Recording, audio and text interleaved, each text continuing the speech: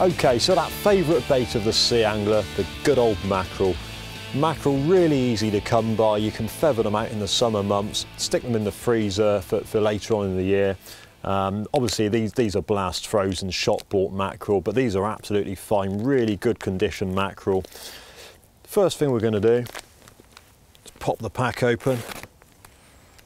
Okay, now the first thing I will say is someone was a bit silly this morning and left the filleting knife at home and the cutting board, but thankfully we've got a good flat platform here and we've got a Leatherman multi-tool. I mean, these things are great, always come in handy if you've left something at home like I have today.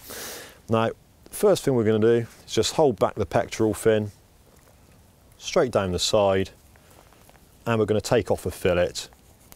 As I say, the knife's a little bit on the small side, but it's going to be sufficient to illustrate what we're doing here.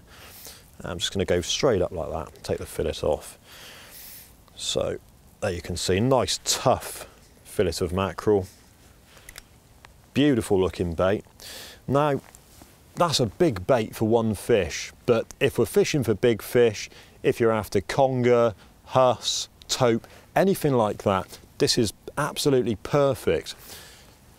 Here we go then. So we're going to have some big hooks because it's a big bait. Always match your bait to your hook size, really important that actually.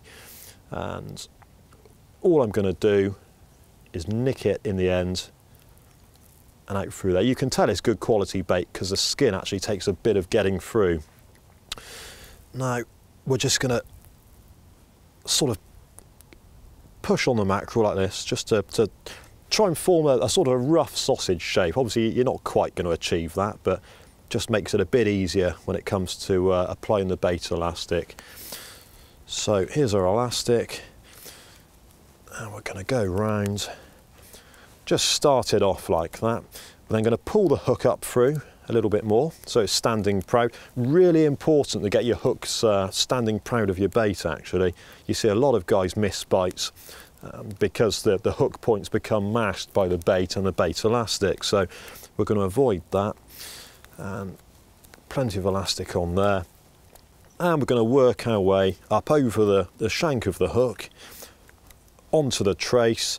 In this instance a wire trace, big hooks, big bait, wire trace, you know, we're going big. This isn't your average day at the seaside sort of bait. This is when you're out on the rocks at night targeting a decent sized fish. Right, so now we've come to the top hook of the pennel, and all I'm going to do, I'm not actually going to put that through the bait at all. I'm just going to continue wrapping the elastic round up the shank of the hook and just the other side of the eye there. And we're going to put plenty around there, so lock that in place nice and securely. Okay, and then we're going to come the other side again, and all the while we're going to sort of manipulate the bait just to try and make it as straight as possible.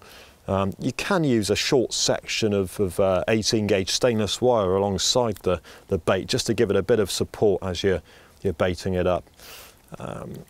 But that's pretty much done now, I reckon. With a little bit more around the bends there just to stop it from sliding around. Put it up tight, and there you have it.